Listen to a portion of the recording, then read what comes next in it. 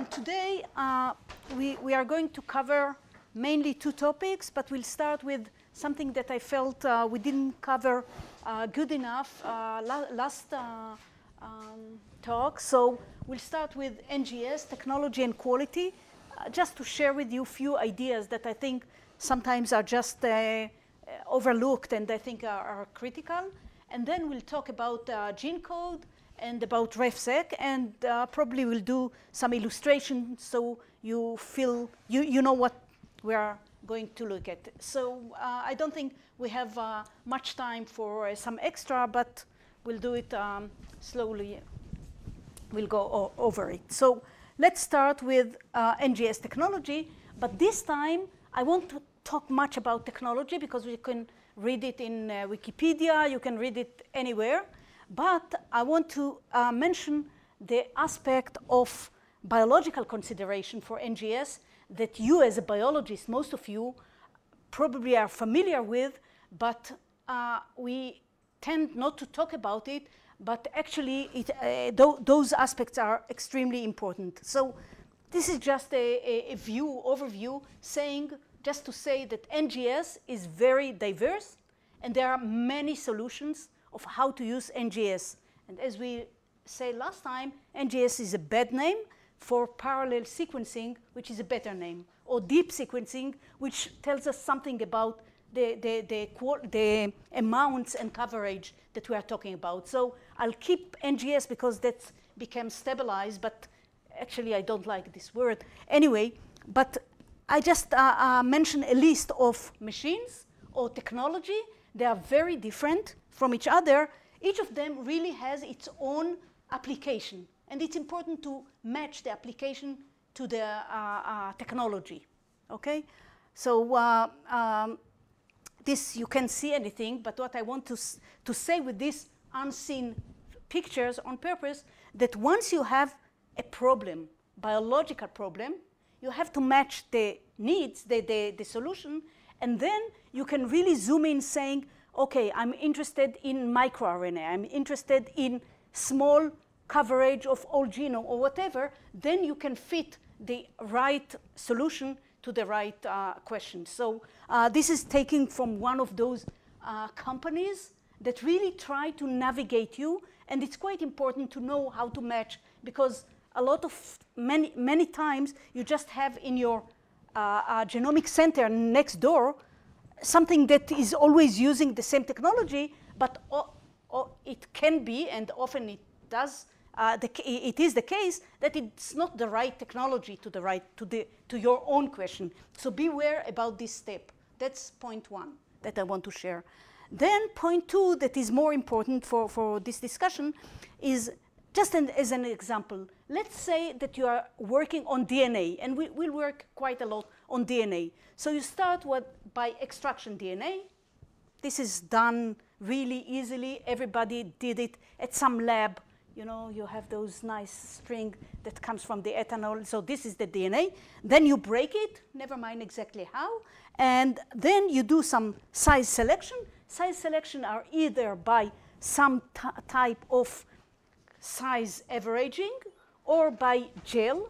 So you can really cut whatever you want, and that's really important. So that's, I think, most of you nod in their head, which is a good sign that you know what I'm talking about, excluding Nadav, by the way. So anyway, so the one thing that I think often is not, there is not enough emphasis on, is that there is a fundamental difference between anything that you do on genome and everything that you do, let's say, on transcriptome. And this is the notion of completion. So without going into too much details, you understand that if you do genome, the same genome, 100 times, eventually you'll get the same result, or supposed to get the same result. And if you don't, it's probably a machine problem, chemistry problem, and so on. So it's really technical aspect. But if you do transcriptome, it's a completely different story, because transcriptome, by definition, is hooked to a condition, time, temperature, and so on and so forth, tissue, a morning or evening, and so on. So it's very, very sensitive to those aspects. So there is no transcriptome completion. The transcriptome is defined by time, condition, procedure, and so on. So be aware for this, because often no one talks about it, but when you analyze transcriptome, there is this notion of incomplete set, okay? That's, and when you do transcriptome, you have usually two different main, not exclusively, but main direction. One is comparative. You have you have breakfast and didn't have breakfast. You take your blood and you compare. How is breakfast affecting my white blood cell? Okay, that's one comparative. The other is discovery. And discovery is also extremely interesting, because often you can just get a transcriptome from new genome without even a genome, new organism, new condition, and so on. And you can go to, I don't know, to the coral reef, take something, crush it, make RNA, and then realize new biology, completely something that you haven't looked at or you haven't even anticipated. So transcriptome is really a fantastic way to get very interesting, new, exciting biology, in addition to the comparative. So this is something that you should know, with the remind that you never have a really complete story, because you happen to take it at that time, at that day, with these hands, two hands, okay? So it's very sensitive, actually. Okay. The last point for NGS part of the talk is about sampling quality.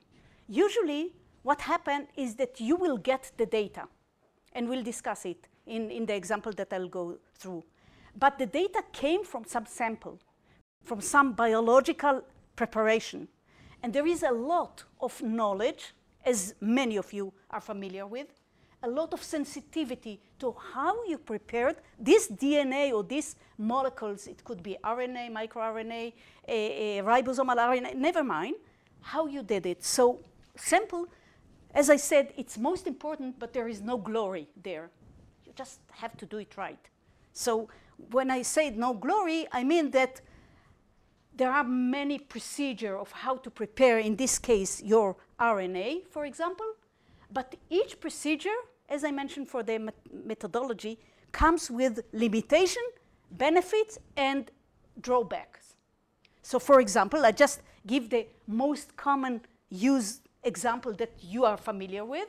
When you isolate, let's say, RNA from a prep, could be yeast, human cells, whatever, or cell line, and you do a poly-A tail extraction for your RNA, definitely you'll get, this is very complex, but I think many of you are familiar with this procedure.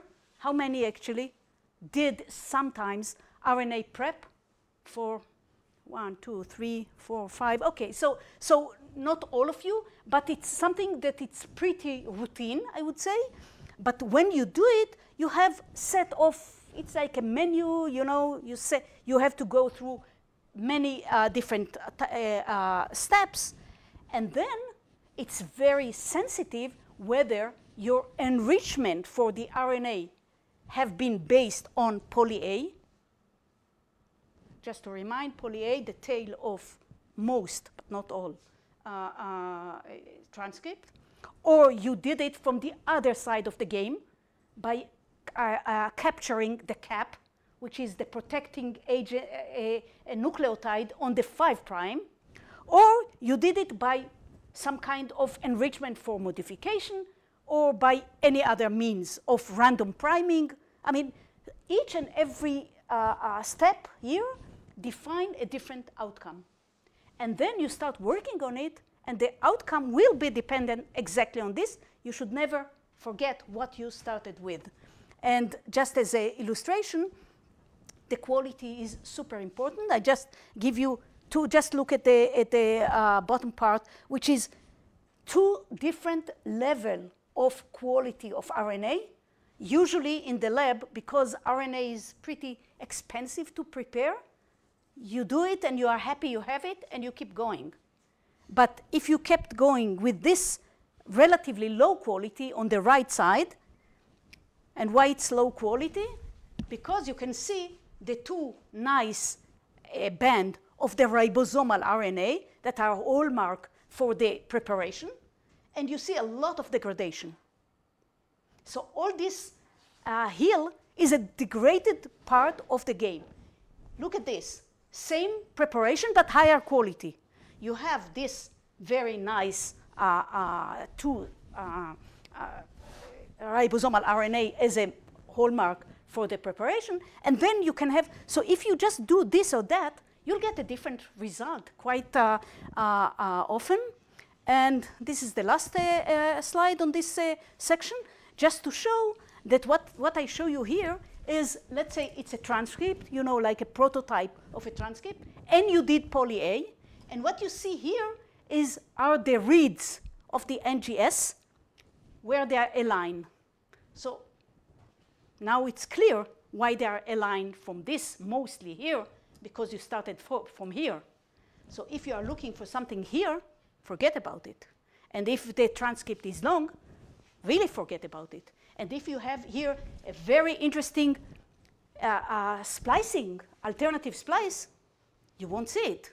So whatever you come is really dependent on what you do. Never mind, almost never mind how deep you are doing it, what is the level of coverage, because often you won't get to the right side of the, so this is an important point. Whenever you do transcriptome, think about the methodology that you start and the limitation by technology, okay?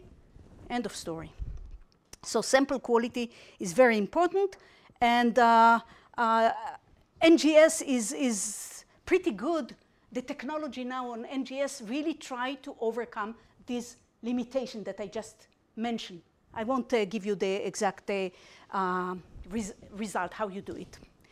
Next part of this talk is about biological database and how we get really, let's put all this problem aside, forget about them for now, and let's go to the database, because we want to learn how to use them, how to benefit from the enormous collection of the word collection of molecular entities. So let's say my question is, where can I find my favorite gene, my favorite transcript, my favorite chromosome, whatever, okay?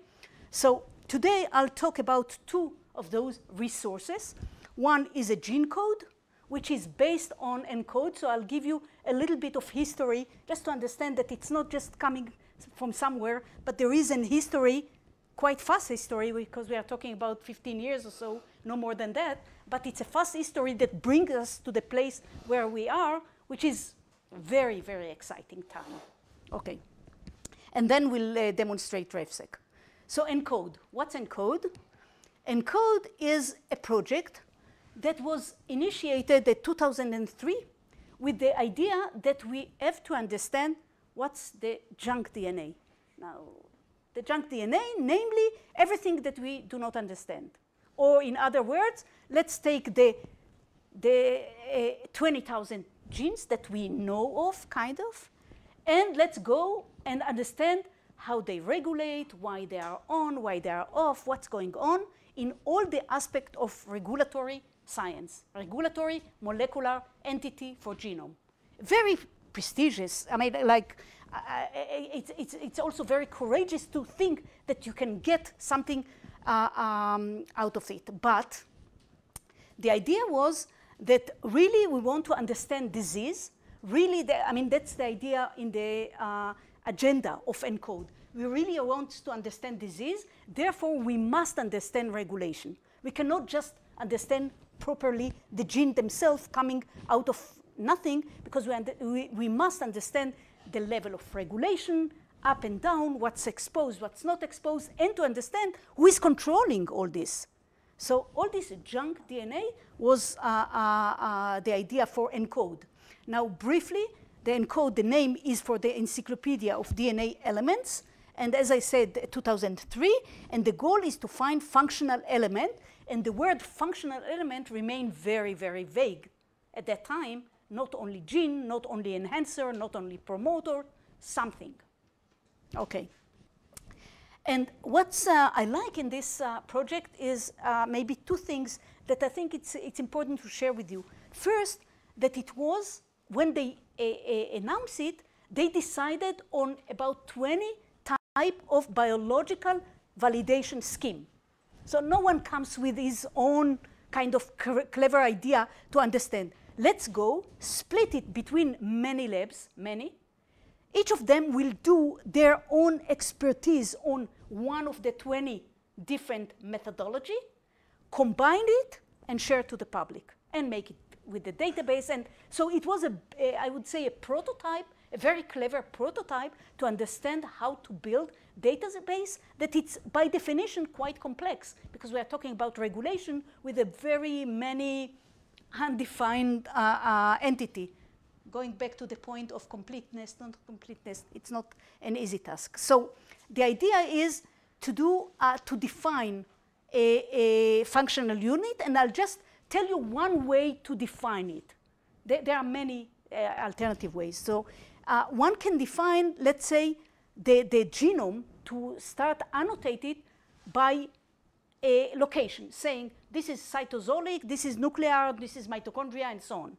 The other alternative is to say whether the genome is split to coding and non-coding.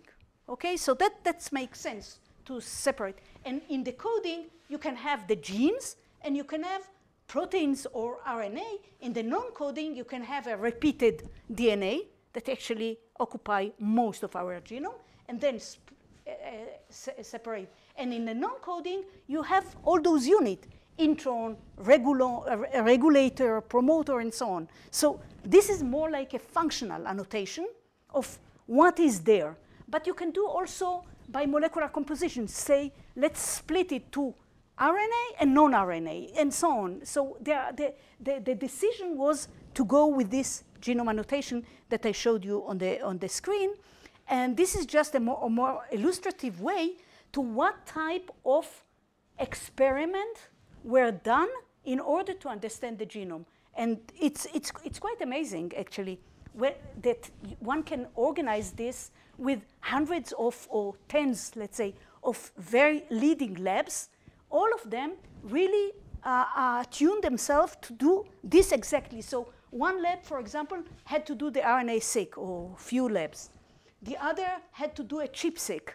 ChIP-seq means a IP immunoprecipitation of one of the transcription factors. Who is bounding, what part is bound to this transcription factor? The other people got to do the 5C, you know, the chromosome organization in space. Very interesting, but I won't have time to deal with it. So everything was done, and the annotation had gone deeply into the genome itself. Where is the sensitive sites for cleavage? Where is the transcription factor binding sites? Where is enhancer, and so on and so forth? The end of the day, this is a summary of the ENCODE, and from that I'll move to GENCODE. But the ENCODE showed us something quite interesting, and I must say that I like this slide because it tells us something that I don't think it's so intuitive to many of us. So for example, this is, let's say, the genome already covered or colored by its annotated entities, okay? So all those repetitive, 21%, with the sign line 34. So third of our genome are those that we understand very little, and there is very little data about them. Then you have a retrovirus-like, and then you have transposome-like, and then you have fossil, and so on. We already got to 53% of our genome with basically zero understanding, or just history, fossil, of what happened in the evolution of human race somehow. I mean, really, this, to tell you the truth, in terms of science, I think this occupies 1% of science, although it's 53% of human genome. And then you go to the more, let's say, unique parts. This is the repeated parts, and that's the unique. And then you see that introns, that usually we say, okay, let's skip the intron and let's talk about the gene, the really transcript. This is the intron, most of the stuff, right? And then you have the gene and so on, and you have not yet sequence, another 10%.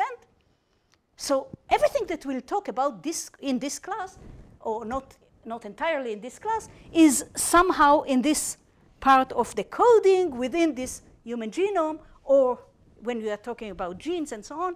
But you'll see that it's very important to understand this kind of composition of the story. Okay. So ENCODE, just to wrap up the historical point of view, started by decision to take 1% of the genome and do everything that I showed you. And if successful, let's move on. So it was a pilot for a couple of years, and the pilot was super successful, really. And then this is the summary, what happened in the second phase. Second phase that took another 5 years. Really, as I said, 400 scientists collaborated in this game, 31 labs, and 24 different experiments that were combined to tell us what we know about any piece of the genome. Okay. And the most important is that the data was released every night and so on, so it was really accessible to the public. That was very exciting. So this is just an illustration of one thing that came out of this. So for example, by computational and bioinformatics tools, one can say what is the binding site of specific transcription factor that was and where they are. So immediately you can ask quantitative Python-like questions. How is it enriched in the genome? I'm just throwing you a question to put you in the thinking of what one can think of quantitative thinking by having this information. Is it spread? Is it cluster? Are those spread in the repeated region or not? What's the distance between those elements? How far is it from a start of a transcription? How far is it from end of transcription? What happened to the complement side of it, and so on and so forth. A lot of quantitative questions by the tools that you are going to have. So this is just to bring you to the mode of thinking that you can ask questions once you have such type of data. And very elegant question that really understand, to let us understand biology in a different quantitative way that usually we don't put so much effort on. So this is kind of a educational tour. So the one, I'll stop here, because the one things that they learned, that for example, the essence of what's a enhancer was totally mysterious before. What are really an enhancer? How many do we have? Where they are located? Who are they? So this became really the source for such type of questions. Okay, and many other. So this, the success of this ENCODE led to a new project that is called GENCODE. And GENCODE, as all a project, first of all, and this is why I wrote it there, it has to be assigned with a specific release and time of release, because it's frozen for each and every release, and then another jump to another release. So, as I said, this release that is now the current GENCODE is called release 32, and is assigned with a specific genome that we already understand that it's 38, version P13. Okay, so you have a really, you can assign GENCODE with the current knowledge of the genome. Okay, so GENCODE is a project for integrated annotation of gene features. And it is run by people in England, in UK, in the Wellcome Trust. Just to give you in parentheses, Wellcome Trust, Sanger Institute, is the institute where all the 1,000 genome have been made, where all the ensemble, which is one of the most powerful tool, is carried on, and so on. So it's a very, very strong bioinformatics genomics center, maybe the best in the world in terms of production and and putting it in place for human, not necessarily for other organisms. Okay, so the goal of GENCODE is to identify and classify all gene feature in the human and mouse only. Namely human for, of course, a trivial reason, but mouse being the most important, let's say, model system for understanding humans, so they did it in parallel at the same quality, by the way. So it's very, very nice. And it's shared by all. So historical, up to release 25, I mentioned that we are now 32. Each element was assigned with some kind of quality or let's say how much we know about the gene. We are talking about GENCODE. It's a gene as a unit. It was written with known, novel, putative, or known by projection. They decide to declare it completely. So be sensitive that no, this is no anymore that you can say, show me only the known or only the unknown. Forget it. So this is gone. And it's important because a lot of papers and a lot of are starting by saying, we analyze the known genes, and it's not anymore valid. So this is gone. Now it's supported by RefSeq that became very good, that I'll come in a minute. So there is no need for that. And this is just to show you what is the GENCODE current status in terms of numbers. Now it's just a screenshot. So protein coding genes, we already know that we have 20,000. And indeed, this is by the way, I took it from 2017, but it's updated quite only slightly. But look at this. I don't know how many of you are familiar, and I want to spend a minute on this because I think, again, I tried to touch point that I know that a lot of people are thinking differently, and I want to put you on really being completely updated on the numbers, on the situation that is happening today. So the total number, official total number by GENCODE is 60,000. Why? 20,000 are really coding genes that we tend to talk about quite a lot. However, I don't know how many of you are familiar that there is 16,000 genes of non-coding. This is non-coding RNA. Now, they are expressed, they are processed, they have intron, everything is good. But we know very little about them. Their expression is embarrassingly low on average. So it was a little bit below the carpet unless till NGS start to do a very deep transcriptome. And then they jump, but it wasn't 1 or 2. We are talking about the same number that we have for coding. This is quite shocking. Now, another shocking is maybe to know that the small non-coding are really 8,000 of them. And why it's shocking? They are so small that often they were not even sequenced in the transcriptome because they don't have poly A. Forget about them. No one looked at them. It's shocking. And why? And also because they are short, they only occupied very small part of the genome. So they never really affected saying, whoa, we are missing 20%.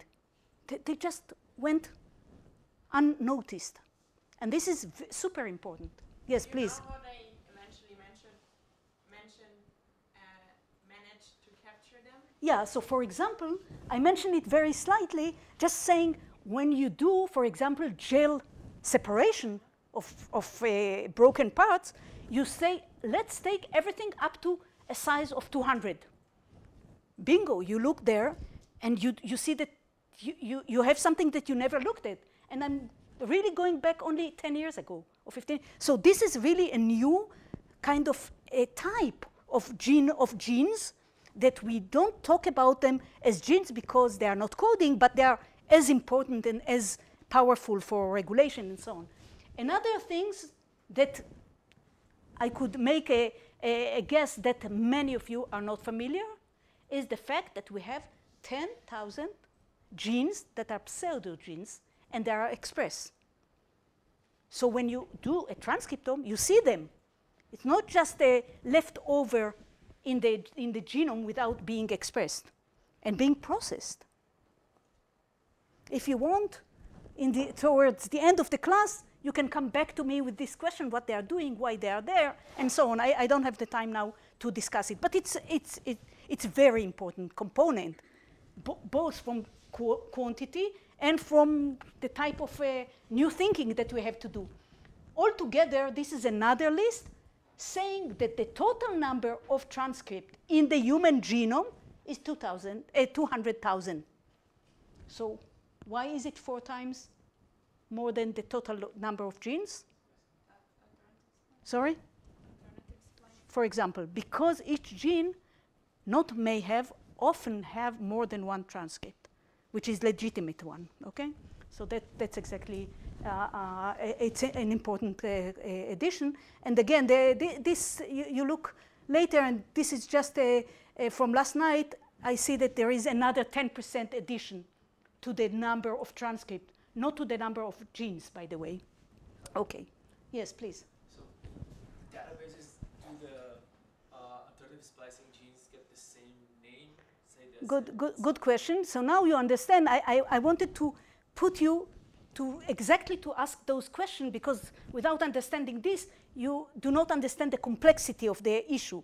So now you have to come with decisions, with coordinated tasks, saying, should we put all transcripts that are coming from the same physical genome location in the same name, and then just define the variants as sub-addition of this? And the answer is that was what happened. Initially, it was different, but RefSeq exactly trying to do this, to provide a reference for a gene transcript or gene protein and so on. But it's a critical question, because all this, what we are discussing, comes, it's nailed down to a lot of these decisions that makes it usable for computational and for Python people and so on. Otherwise, it's a mess, right? Of course, and that's exactly, your question really leads me exactly to the idea that we want to share here. So again, this is a very interesting number. I just have to say that what I show you here, without going to too much details here, is that it's called biotype. Biotype means what type of molecules is it? And the biotypes, you would think protein coding and non-coding are 2 major biotypes, but you have many more, and I won't elaborate, but it's important to know that the biotype define quite a lot of interesting combination of genes. So related to your question, when they say small non-coding RNA, they have to define what biotype are included. This, and this. So each and every one is a combination of biotypes that is one-to-one defined. So you cannot be there and there, okay? So that's an important point, and this is just illustration, okay? And of course, as you see, the devil is in the details. Where mitochondria, should we put it as a small or large? And so it's a predefined set, okay?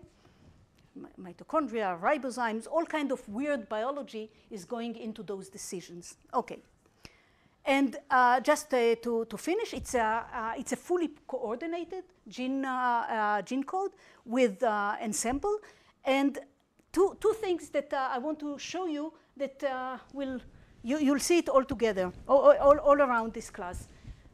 Ensemble is, again, there is another talk about ensemble, so I don't want to say too much, but ensemble is the code when you want to talk about a gene from GENCODE, you'll get also ensemble index, which start with ENS, and if it's a mouse, it's ENS musculus, okay? If it's a human, it's only ENS, and the G say that we are talking about a gene.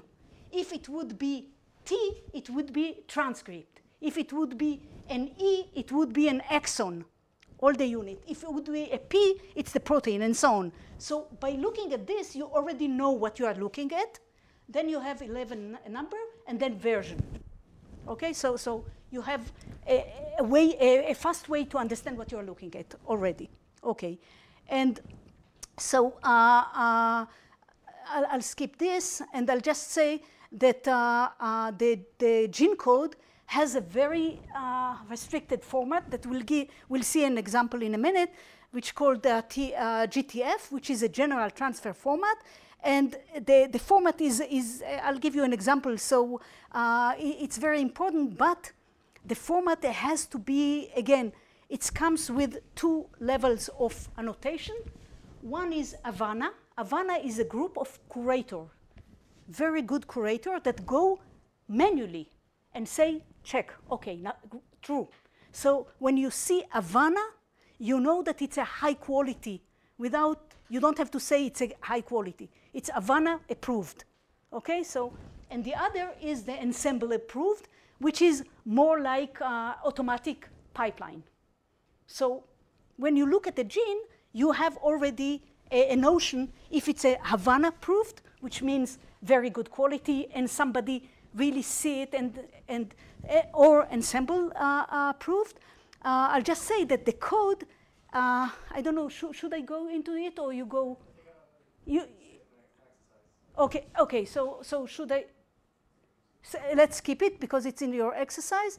And then I'll just say the last thing about GENCODE and move to the RefSeq is that many excellent, really excellent resources that some of them will happen to meet during this class are using GENCODE as their set of genes as a reference. So the GENCODE provide the set, and all of them, I won't go one by one, are using this as a reference. Okay, so this is important to know that it's not just a side walk. Everything is connected to this. And I'll skip the what's good database, but I want to mention that in the now that we are moving to understand what's a RefSeq and so on, there are two types of database in this world of molecular database. One is a primary database.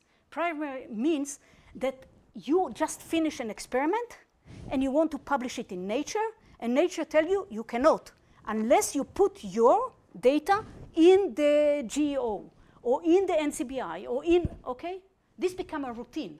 So it's not if you want it or not, it's the collection of, we call it primary resource. This is really often raw data, which has, it's a treasure, right? Because usually you do your paper, you move on to work in high tech, and then all these millions of dollars and effort and hours are staying for you to use. So it's really a very useful resource. This is the primary.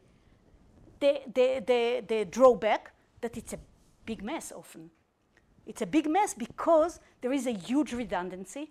There is a huge, but it's all formatted by any of those acceptor, those units that takes your data. They won't let you throw your data unless you format it in a specific way. So the mess is not in the way the data it looks like, but in the redundancy level and quality, as we discussed. So that's important. The derivative database are more important to our discussion because those are organized by a third party that takes this, reduce the redundancy, throw the garbage, and do something that is useful to the community as a reference. There are many derived database. For example, many of them are very important.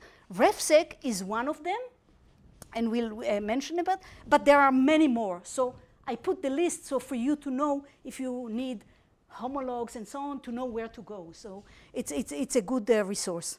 And this is your science, and this is curated science. Okay, so it's really different way to look at it. So the RefSeq, just from location, it's done. We moved from Europe to Trump to USA, and now we are at NCBI. At really, well, I won't say because it's recorded, but it's a very strange place, to say it nicely, in Bethesda, in nowhere, and then huge amount of effort in NCBI to coordinate, organize, and do derivative database at the highest quality ever, and to provide beautiful portals to get there. So really use it. So this is, we already discussed about it. So let's talk about the GenBank is a primary database. Primary means everything is thrown in. And this is the source for RefSeq. So RefSeq is taken from GenBank. GenBank, just to say that it's not only US and UK or Europe, but it's also a third party that is part of this GenBank, which is the Japanese, that have a phenomenal genomics data and molecular data, extremely high quality. So the three collaboration of the European, of the US, and of Japanese are ended up combined into the GenBank. And the GenBank, I told you this, I'll go faster on this. Now you have to do something that will be non-redundant. And the one very important part of the non-redundancy is really to do it at the DNA level, at the protein level. And RefSeq do both. So what's RefSeq? Let me show you, maybe I'll do it live. It will be easier. I'll show you an example. And maybe just, this is, by the way, example of not RefSeq, but a gene. Can we do it?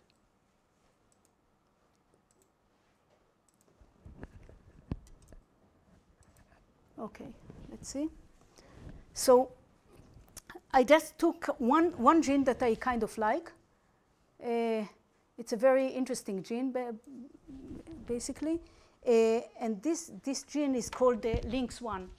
Do you know something about it? Probably not.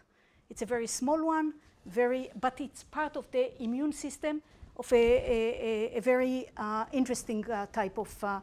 So if you go to nucleotide and you go to NCBI and you are in the resources of NCBI, you can see that we are at Homo sapiens and LINX1. I just write LINX1 and you get it. And you have 22 version of LINX1. But we want to go to the RefSeq, which is, as I didn't say it explicitly, but it's a reference for the gene. And when you go there, you see that it has only 4 versions. This is the number of nucleotide. This is the number of amino acid. As you see, no difference in the amino acids, but quite small differences in the size. Can somebody tell me why the nucleotide is different than, although the protein is identical, there are 4 versions that are different? UTRs. Sorry? The UTRs? Yeah, exactly. So the UTRs, RefSeq, allow the exon and intron to be perfect, but allows the tails to be a little bit flexible, but still it has only one RefSeq select. And this is this one. So RefSeq will tell you that this is the primary representative of LINX1, okay? So when you go there, you'll see already 2 things that I want to mention is how is the index built? What is the index? The index always is N because we are in nucleotide, M because we are at mRNA, and then underscore and the number, point, and a version. Okay? So a little bit like I said before, if we go to, this is the transcript and this is the protein. The protein is the same. It's the nucleotide and the protein and its number. So if we go to this transcript, that just as for illustration, you see, and what I show you here is the same that you'll see, never mind which, if you are in GenBank or in RefSeq. So the format is very, very strict. And what's the format tells us? First of all, this, you see. Then you have FASTA and graphics. FASTA means the DNA, the sequence in a very, very textual elementary version. You have a lot of this in the exercise, so I don't want. But now you have the locus. Locus is a very important point because it tells us exactly the locus is this. As you see, it's not the variant. It's just the locus. This is the number of base pair. It's a mRNA, but you already knew it because of the name, right? And it was updated primarily in September 2019, which means that automatically there is an update and going through PubMed, going through a lot of primary data to revise this list. So whenever you are in this list, usually you will see something from 2009, not because the gene was found in 2009, only what is the last time of its updates, okay? And the updates could be added one PubMed very important paper. Okay, so now you have the definition. It's an Homo sapiens, this is the name, and it's variant 1 of mRNA. You have the version, 0.4, that we already talked about. The source is human. The organism, you have exactly the taxonomy, all the taxonomy. Then you have the reference, the authors, the title, and so on. I move, those are the selected papers that contribute to the knowledge. And it's not just an exhaustive list, it's a selected list. And then you go to features, or maybe before, to the primary. Let's skip this. Here is a comment. And you have, the comments are super important. Why? Because the comment tells you, for example, that we took it from here, we combine it here, and there is one nucleotide that we don't know about, right? So you have all the evidence based. Because when you see it, you want to know, is it the one and only? What procedure they did in order to present it here? You have it in comment. And you have the most important part from our point of view and the class as it goes, is this feature that tells you that the source, as we already know, is 1 to 4,000 and so on. It's the molecular type is mRNA. The taxon is a human, which is the taxonomy index for human. The chromosome is here. The mapping of the chromosome, as you know, the chromosome is also has a low resolution type of presentation. And this is the gene. This is alternative name for the genes. And this is external reference. We call it cross-reference, which means that the same information is duplicated and cross-reference. And usually, if now I'm saying something on the bioinformatics part, if you really want to go to a good resources, go from here. Because this is the quality tag saying this is the good resources, including the mouse and so on. I know that we are short in time, but you can see the translated version of it, right? Starting with methionine and so on. You have a signal peptide, which is a feature that is part of it by applying method saying what happened, does it have this, and this, right? So you have external expert. Usually it's an automated version that tells you, yes, this protein has a very interesting signal peptide. It has a mature or not mature protein. You know, protein can be processed, right? So can be cleaved. So what after the cleavage, what will happen really in the real cellular context, and so on. So, and then you have exactly how it is built. This guy is only 3 exons. So you have 2 intron and 3 exons. So exactly you have the composition of the genes, and it's 4,000 nucleotide, right? From the beginning to end. This is the page that RefSeq tells you this is the primary sequence that we believe is the one. And what does it mean, we believe? Usually they take the longer, the most annotated, and they have some kind of a, they like to call it the oracle that takes sequence and you go by the oracle. Is it this on this? You close your eyes, okay, it's this, and so on. End up being the version that everybody is using because this is a reference. The one point that is super important to remember, I have it in the PowerPoint, but because of time, I'll say it just without showing the demonstration, is that RefSeq is not connected to the genome. It's a unit. So its coordinates are not by where it started and where it ends in the chromosome, right? Well, again, this is an important point. Of course, the gene is from a specific location, right? But when you go to the data here, you won't see that it's connected to, it's a unit by itself. It's cut and explained, everything about it.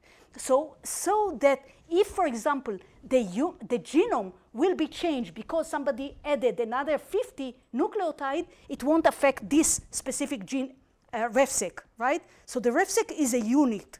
You have to think about it as a really unit, a little bit out of context. Now the RefSeq itself, and now I'll just go to, I hope, okay, just go to the another point of how you look at the accession number of RefSeq. I talked about this, right? The mRNA, which is NM, NP, and NR. It's the known coding genes that I already discussed quite a lot about, okay? And then you have XM, XP, and XR. Those are genes that are predicted, namely, they are modeled from pipeline of modeling genes, right? But they still are part of RefSeq. So whenever you look at this, you already know if it's a mRNA protein or non-coding, but you know if it's a model or really physically identified mRNA sequence that you have seen. So this is the same way. There is another list, which I don't have the time to go through, but that's an important one, which is the NG. G is the genome, a gene. So now it's a reference genomic sequence, right? Not the unit, but the unit is the genomic sequence. And you have also NC for the chromosome, and you have also way to know which assemble if it's just disconnected. Sometimes you have a piece of DNA that is not really connected to a full chromosome, but to a long contig or assemble and so on. So you have all those codes that tells you basically what is there. And I think I'll stop here. But I think the idea to understand that we are talking about a reference that can be used, and it's included a lot of information in a very, very well formatted version. I mean, way to go to the details. Okay, let's stop here.